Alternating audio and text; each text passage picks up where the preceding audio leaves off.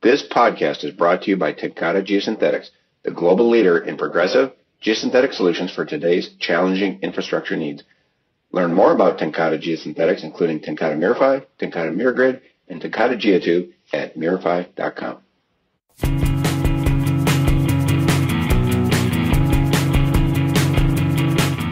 Welcome to Geosynthetica's GeoTalk podcast, where we discuss geosynthetics and affiliated issues in civil and geotechnical engineering. I'm Chris Kelsey, editor of geosynthetica.net. New materials enter the field in many ways. We frequently write about this on Geosynthetica, though the majority of these types of stories tend to focus on situations in which academic research hits upon a marketable idea, where R&D specialists inside of a manufacturing group combine field knowledge with manufacturing capabilities and come up with a new idea. This week, we want to look at a different angle when the field itself brings the problem to a company and challenges that company to solve it. Mark Sikkema of TenCate Geosynthetics talked to us about how conversation with the Alaska Department of Transportation led the company to develop an enhanced wicking geotextile.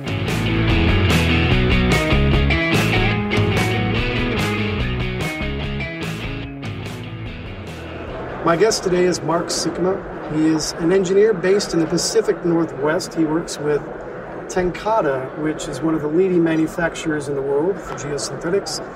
And I want to talk to you about the evolution of some geotextile materials, because you've developed a material, the Mirify H2RI, that has pretty significant wicking properties, which is unique for geotextiles, which have traditionally just been used for very vertically oriented drainage and filtration or soil separation, and we get a little more with this wicking now. What started the need for this? How did this product come about? We had a meeting with the Alaska DOT, and they presented a problem to us that they experience a lot of frost heaves. And frost heaves occur when water forms an ice lens under airfield or pavement and then creates a problem. And so if they can draw that water out, you prevent the ice lens or mitigate it. Mm-hmm. So they presented a very simple problem to us, much more difficult in design, but they said, we would like you to just wick water out of a fine-grained soil. If you could do that for us, you would solve a lot of problems. And that was pretty much the start of this evolution that we've been under. So brought in smarter folks that understood this and found a yarn that acts as a capillary transport for water. And since it moves in a capillary fashion versus gravity, it does have some uphill qualities as well. So it's not governed by the direction you slope it. It can jump over small obstacles. So this is developed for frost heave applications, but is it being utilized in other ways now? Yes. We first thought that it would take off in the frost heave area. In fact, you'll see if you look up any of our brochures, it'll say Wick the Wild, and it's very frost heave centric. I would probably estimate maybe only 20% of our projects are related to frost heave. Engineers have adopted this for enhanced lateral drainage when they're trying to deal with water issues. Mm-hmm. So whether it be superficial water infiltrating from the top or water seeping in from underneath causing problems in their pavements, they are adapting this, and as they learn more with this product, the bulk of our products seem to be more towards that, that aren't frost heave. Yeah. Now, Geosynthetics magazine had an article by you that won an award. So that could perhaps give us some specifics about how this material is functioning. Can you tell me a bit about that? That was a fantastic project. It was co-authored with Jim Carpita, engineer from Beaverhead County. Is now retired. and they had a problem up on the Pioneer Mountains, and this was frost heave related. The road was tearing the road apart, and every season they would remove the snow because it would close seasonally for the winter, and they would find these large longitudinal cracks, and they were so big a tire could drop down into them, and the road would literally just open up almost like tectonic plates shifting. And it was due to frost heave. Also, they had a high water table. So the traditional solution was to go in and just dig out all that bad material. The county did not have a lot of money to spend, and they also didn't want to dig into the water table, creating a bathtub, because the soil just got weaker and weaker. Bedrock was too far down. So several solutions were presented. This was a federal highways funded project. So we were working with their engineers and came up with different alternatives that the county selected. And the one they selected was the thinnest section possible, but it had the wick about 1 foot above the high water line. So the project went in, and we didn't finish the project during the winter months because it snowed, so they'd shut it down. But when we came back in spring, and they only had one layer of subbase material over it, there wasn't any cracking, any movement, and we knew we were onto something because we hadn't finished the road. And the road's been in for coming up on 4 seasons now. No cracks, no changes in movements, and you can visually see the water wicking to the edge. And once the ice thaws, it's constant.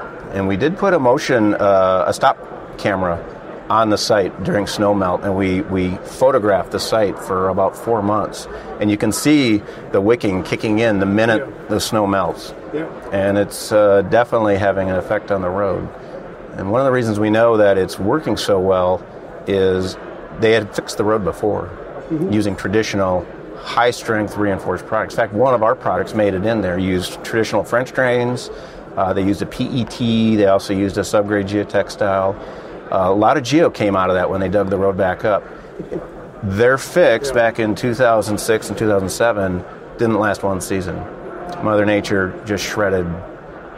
And so it really had nothing to do with the reinforcement qualities. This product does have a reinforcement ability to it, which is good. Allows us to get a thinner section, but we are handling the water and getting it out of there. But the wicking is really, that's what's killing it.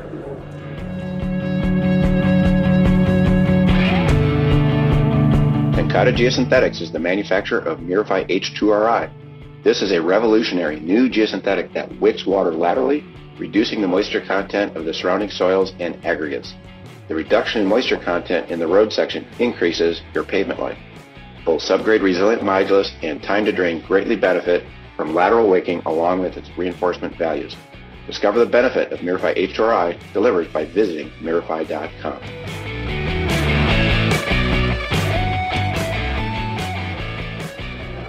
Where can we expect to see this go now? I mean, you had indicated that far more, applications are taking this in than just frost heave. So, what else are we going to be doing with this technology now?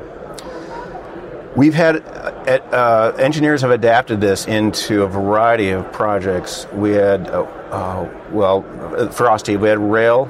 Union Pacific put this in a rail line for the first time, so that's a groundbreaking. DOTs have used this, particularly in Alaska, and we had one engineer use it for reducing the hydrostatic pressure of dam. Now, we didn't have any data to give that engineer, but I guess to quote him, it's like, well, if I'm going to put something in, I'm going to get something better than just putting in a standard geosynthetic. If it's going to draw water out, I'm buying extra strength out of the soil that's around it. So for every percentage point reduction in moisture content, your shear strength goes up. And geotech engineers know this, so they see this even without a lot of data. But to better answer your question, the universities that have jumped in and started researching this are showing not only a reduction of moisture of the material that sits on top of it, but also a reduction in the moisture content of the subgrade below it. which is huge. And it's more than just, half an inch. They're showing a decrease down, so we're drawing the water off, and for pavement designers, this is a big deal, because if they can increase the drainage coefficient, and talking like an AASHTO 93 pavement design, or increase that A sub I via compaction, and we're seeing that, the pavement life goes up. So this is another way to extend pavement life by controlling the moisture.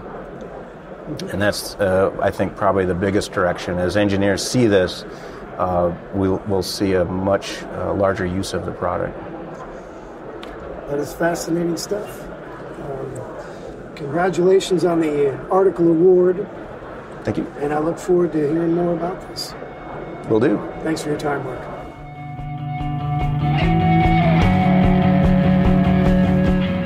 Mark Sikkema works for TenCate Geosynthetics. Learn more about TenCate's geosynthetic materials and engineering experience at www.tencate.com. You can also find a lot more about the wicking geosynthetics, their applications, various case studies, and more at mirafi.com. MIRAFI. As always, we've got more resources for you in our podcast article. Visit www.geosynthetica.net and click on the Media tab. Thank you for listening.